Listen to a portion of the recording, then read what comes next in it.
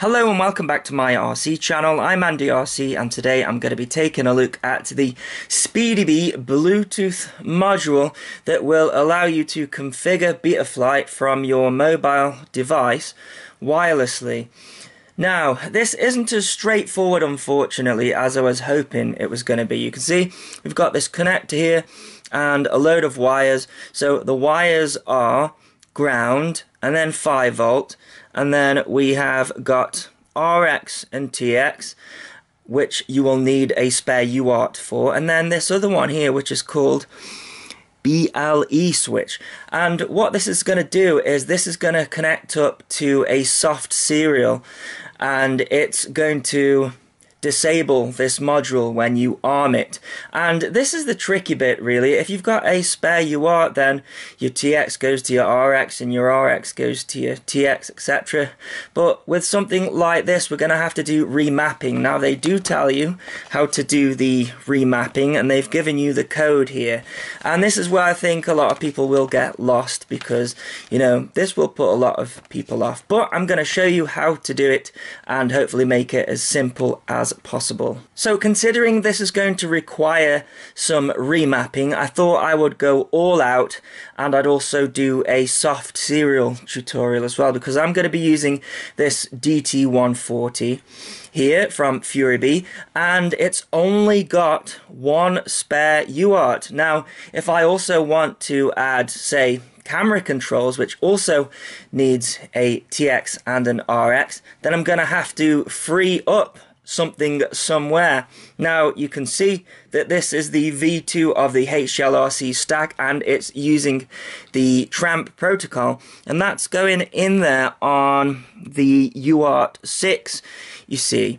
And we have a receiver pad that is not being used, so my thinking is that I can actually take the smart audio cable and move it to the LED solder pad, and then remap the smart audio to a soft serial.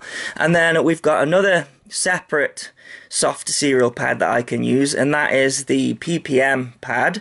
So I can then remap that for the switch. That will then allow me to have UART 3 and UART 6 free, so I can then plug up the TX and RX of the Bluetooth module, and also the TX and RX of this guy as well.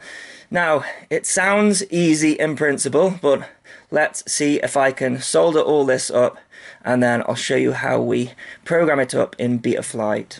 Okay, so to recap, TRAMP audio moved from TX6 to LED pad, and then we have got the switch from the Bluetooth module going into the PPM pad. Both of those will have to be remapped.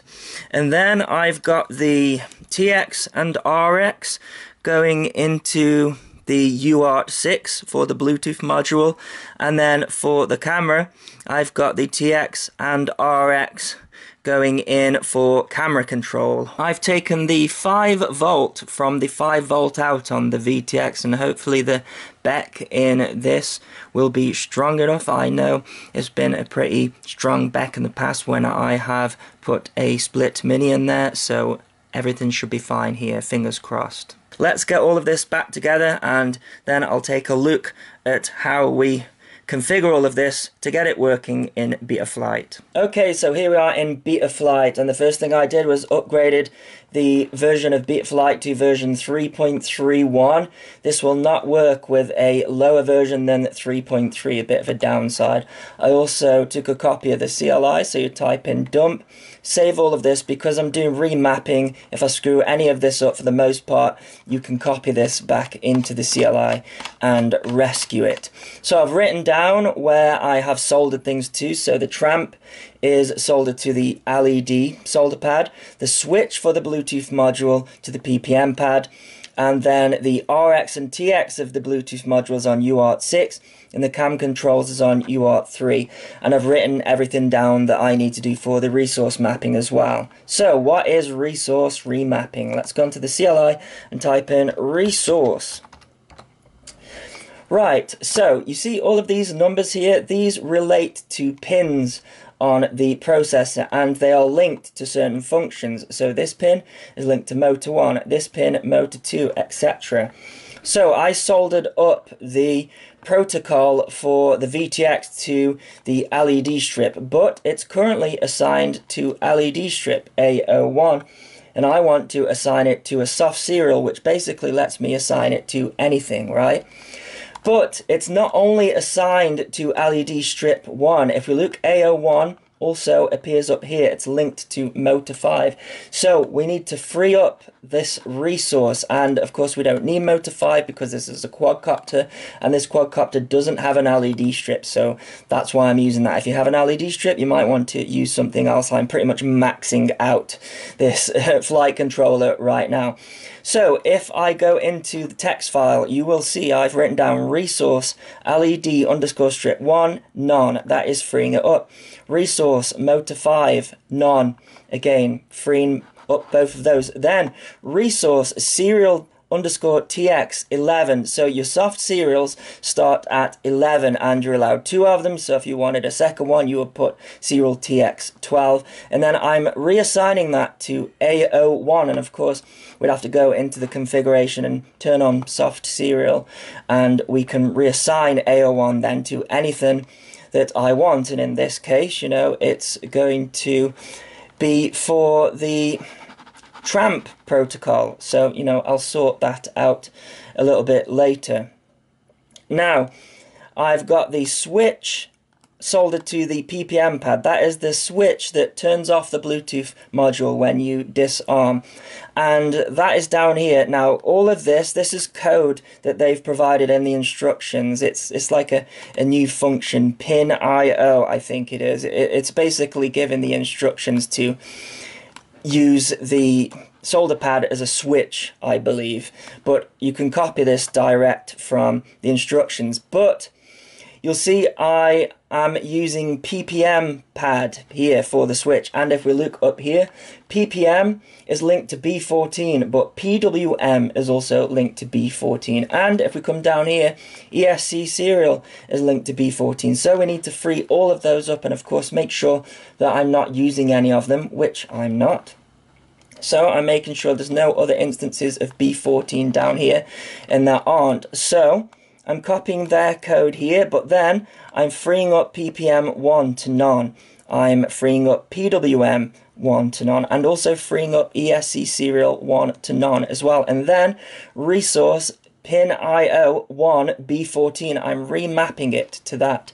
So I can copy all of this here now and then paste that in there, and if I follow it along, I'm just going to make sure I haven't had any errors. So that's freed it up there, that's freed there, and then it's changed the resource to A01. All of this seems to have worked. Yeah, we don't have any errors. Resource freed, and then it says that set to B14. So yes, all of that has worked. I'm now going to type save, and then it will reboot. So there's just a couple of things that I need to take note of here now, and that is what I'm going to change in here. So if I connect to it, and if we go into, well, first of all, I'll show you configuration, sorry, imports. You'll notice there's no soft serial, right? So what I need to do is I need to go into configuration and turn on soft serial, and then save and reboot. And then hopefully soft serial should show. Now it only shows if you put that command in, like the soft serial TX 11 and 12, but if we go into ports now, you'll see soft serial. Now in order to get the Bluetooth module working, we need to turn on MSP, and also I think we have to put in a number here. It says 19200, so that's important to note. Yeah, so it's the same as your USB virtual COM port. You have to turn this on here. That's how it gets the data. Right, so what did we say? Soft serial. So that one is the LED strip, and that is the tramp, right? So I can actually disable that because that's what it was before. So this is now going to be the tramp. And then I think if we go on to here, I think I said the UART3 is the cam controls. So if I go into the UART3 here and then select Runcam device, and I think that is pretty much everything there. So we've got the UART1 for the receiver, UART3 we've got for the cam controls, UART6 is for our Bluetooth module, soft serial is for the tramp, and then finally we have that switch on that Pino option, and you don't have to do anything for that, it should just work. So I'm going to save and reboot, and that is everything in Betaflight.